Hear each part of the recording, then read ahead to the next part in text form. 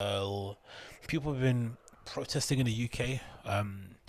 Against police brutality. I'm assuming mostly in support of Black Lives Matter and also in support of George Floyd, and standing in solidarity with that heinous moment. But it's odd, isn't it? I had the feeling that it would get a bit physical and it would get a bit, there'll be some argy bargy there. And a part of me was thinking, why would that occur, right? Why would London protesters, why would people, trying to bring awareness of Black Lives Matter, trying to bring awareness to systemic police brutality against black people in America, why would they want to resort to violence in a nation that doesn't necessarily reflect the same level of brutality that they do in the US or the UK? We have our issues, don't get me wrong, right?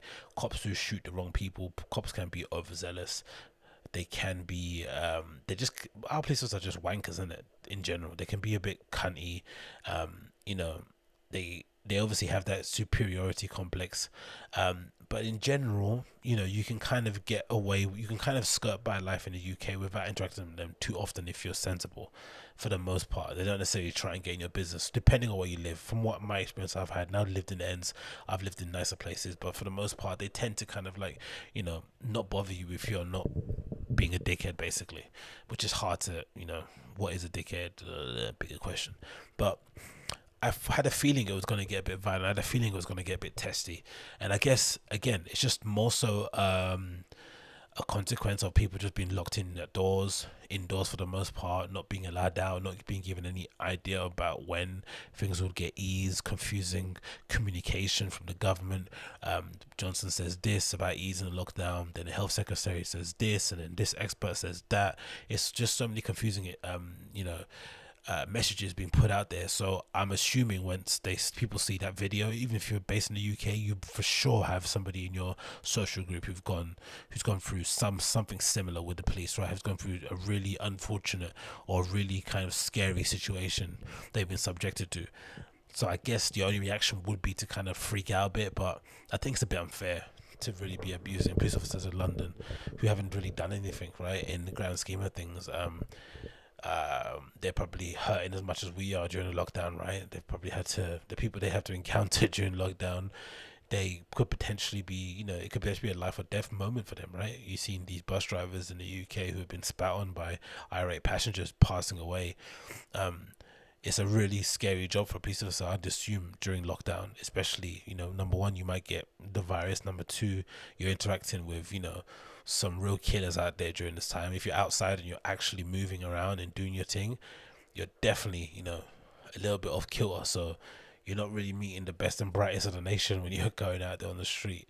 So I don't know, man. I feel bad for them, and that part of me thinks as well, like the police officers on the street now, they're the little cadet ones, isn't it? The little geeky dork ones that look like it's just, I don't know, the ones that kind of print out all the ones that print out uh, all the morning briefings for the pieces in the morning, the ones that give out the coffees in the station. That's what they look like. So I feel a bit bad for them, but this video is pretty grim, isn't it? Where is it? Yeah, this is a fight that took place during the London riots, which leaves me scratching my head as to why our police are being subject to this level of violence when they've really done nothing wrong in, now currently. Of course, in the past have done many things wrong, but as we stand, it's a bit unfair. I'm assuming where they are, Westminster Abbey, House of Commons, not too sure. There's police officers behind a barricade, kids jump across over the train. And if you watch the video, there's a kid obviously trying to fight a police officer. His hat falls off, which is a big no-no for police officers. I'm assuming, right? You can't ever let, it's like if you're an interviewer for a radio station or a TV show, you can't ever let someone take your mic in it. So I'm assuming your hat is the same thing. So you got this kid rammed up against a wall trying to fight off two police officers, and there's a moment where he realizes he's fighting two police officers, right? And he wants to throw a punch, but he doesn't. It's kind of like, I'm not sure if it's a respect thing or he's like.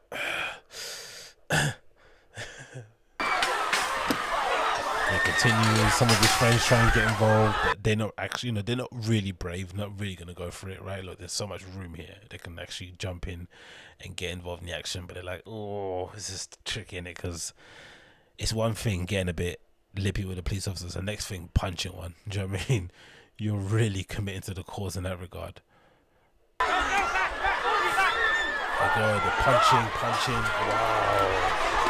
They're actually punching each other, man. This is madness. A black piece is here trying to calm people down by holding them back. They're still swinging. I don't even know what started it either. That's the thing that's questionable. What even started this? Like, why would they just start swinging? Punching again, throwing stuff, getting a baton out. The black player's part that's fighting is in red. He's on the floor now, hitting him back again, pushing him back, hitting him back. Lucky, to be honest. That dude was in the crowd and then he got pulled back by police officers without getting arrested.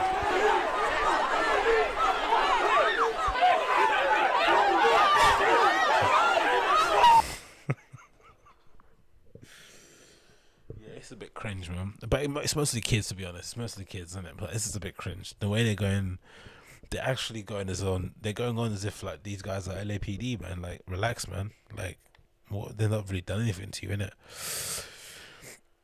I don't know.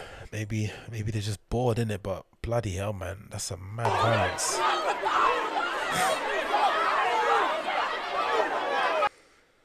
Let's hope when something actually happens, these kids keep the same energy, innit? Because this might actually lead to some level of change. If we had these kids during the 2011 riots, this might have, things might have been better. But people are too busy, flipping over cars and burning shit instead of, actually. I'm not advocating for assault, but hey, if you want to get your message across.